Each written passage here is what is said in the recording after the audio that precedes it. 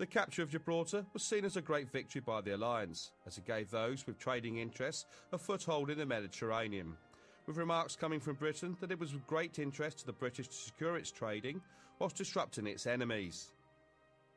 The rebuilding of the fortress began immediately, not only with the walls themselves but the military strength, with a garrison being a suggestion.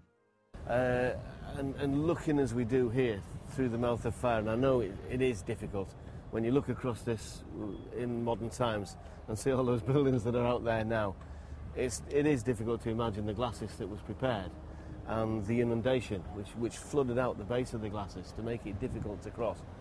But that's the only way you're going to get land forces onto here to attack this side of town. As long as supplies can be brought in at that stage and we can maintain a garrison strength here that can self-support, bearing in mind, once we've done away with that land join, everything we're going to receive is from the sea. So yeah, it's got to be. And all the time this was being rebuilt, the Spanish were sitting over in what is now San Roque, thinking we're going to be back quite soon. Didn't happen. The 12th siege came along, and within 3 months this was a very heavily fortified position in Gibraltar and made it a very, very strong fort. It was. I mean, and at a later stage, it was recognised how important this position was, and a petition was put to the Treasury to further enhance it for more modern weapons. That's why you see the level of defences that you see today, was because it received a cash injection from England to rebuild, strengthen, and to fortify. The first attempt on the rock came within a month of Gibraltar's capture. Whilst the rebuilding continued, the British fleet had sailed to Morocco to resupply, when news came that the Grand French and Spanish fleet was sailing towards Gibraltar. Rooke, along with his Anglo-Dutch fleet, raced towards the French and Spanish and met them in a ferocious naval battle off Malaga. Losses were heavy on both sides during the Battle of Vélez Malaga, but sufficient damage was done to the invaders to prevent them from reaching their destination. With the Spanish War of Succession raging on across Europe, Gibraltar's strategic importance was being brought to the fore more than ever before. The 12th siege began in September 1704, almost a month after Gibraltar had been taken. Gibraltar was by then being defended by just over 2,000 Dutch, British, Austrian and pro-Habsburg Spanish troops.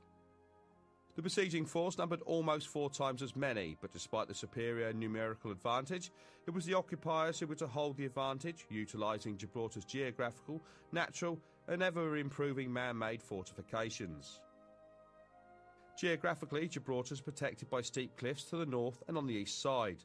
The west, where the town is situated, access could only be gained by a thin strip of land less than 120 metres in width. Prince George of Hesse used everything he could to his advantage, including the flooding of the majority of the land access. The area is where Laguna Estate now stands.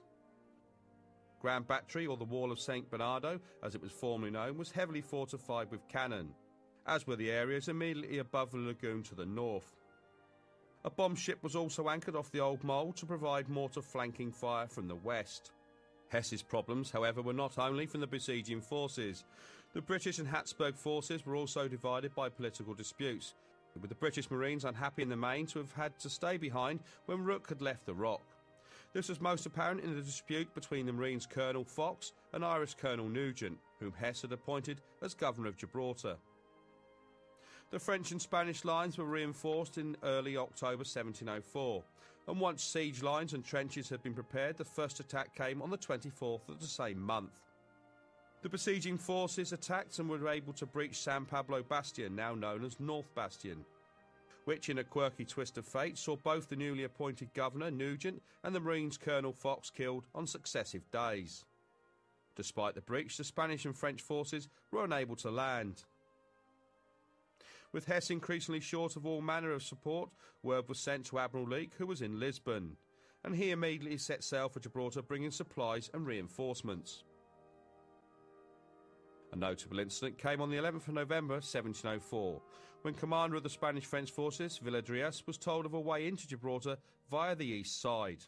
We've seen on the western side of Gibraltar man-made structures, but nothing like Mother Nature on this side. There was no way really of breaching the defences on this side, Pete. Not back then, not back then. I mean, it was long recognised that the defences on this side were, as you say, natural. The precipice, as you can see, running along the top, deemed almost unclimbable for its day. That said, it didn't stop an attempt being made in October of 1704 when the Spanish had besieged Gibraltar to take it back. They sent a party of 500 soldiers this way. Their intention was to come in behind the garrison, timed with an attack from the front by other troops. They would come in from behind the garrison and surprise them. And when you look at the sheer magnitude of trying to get over the top of the rock from this side, it's pretty much impenetrable. Well, it's good you say that, because, I mean, the thought of moving 500 men unseen from the Spanish lines on that side, the story goes that they hit a path on the south side, which means they've got to get under this. They've got to get all the way to the south undetected, led by a Spanish goat herd called, I believe it's called Simon Suzarte. Was then to make their way up and over the top of the rock and spend the night in St. Michael's Cave, which is allegedly what they did. Then the following day to move forward, scale Charles V's wall and take the guard out at Signal House and at Middle Hill before setting up to attack the town. They were spotted, basically. 160 men were lost as a result of it. A party of grenadiers was sent up and the engagement saw 160 dead. A lot of them thrown down this side, apparently, from the top, or falling this side. The colonel, 30 officers and the remainder of the party taken prisoner. With the initial 500 attacking forces repelled, the remaining 1,500 troops, who were set to attack the following morning, returned to their lines. Admiral Leake's 20-strong fleet sailed into the bay that very same day, and the ensuing naval battle saw 7 of the French ships destroyed, thwarting a potential attack on the fortress. Whilst Admiral Leake had brought some supplies and men, it was the skilled manpower that was to prove the most effective.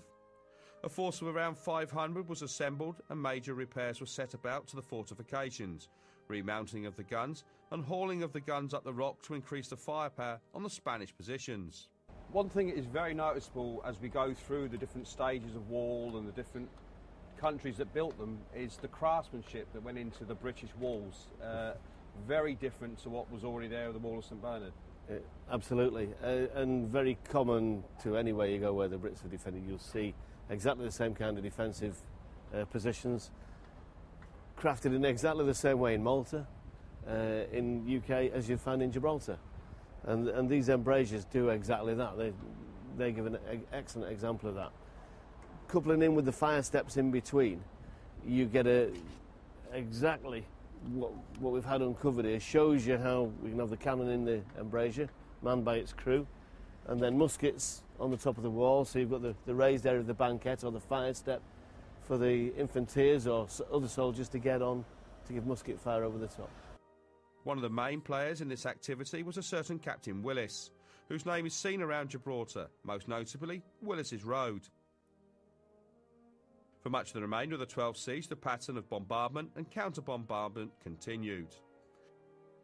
Further reinforcements, numbering over 2,000, arrived in December 1704, and refortification continued. The besieging forces were by now facing more problems than that which were inside Gibraltar. The desperate state of affairs reached the French courts, with Louis XIV dispatching Marshal D'Este with 4,500 French and Irish troops. Villadrias made one last attempt before D'Este's arrival on the 7th of February. But although his attack with 1,500 men on the Round Tower, which is situated above Laguna Estate, was successful, the success was short-lived and the attacking forces were again repelled. D'Este arrived in late February, and morale of the Spanish and French forces was further raised when 18 French men of war under Admiral de Jonge sailed into the bay. The Gibraltar garrison went on immediate alert, expecting an attack from the south, but this failed to occur. Admiral Leake had returned with a fleet of some 35 ships of mixed origin. The battle in the Strait proved the final straw of the siege, with both attacking forces blaming each other for the failure. D'Este withdrew back to France while Villadrias resumed sole command and converted from siege to blockade. That's all for this week. Coming up next week, we build up to the Great Siege, looking at the Treaty of Utrecht, the 13th siege, as well as a further look are the fortifications of Gibraltar and the ever-changing face of weapons used during the time.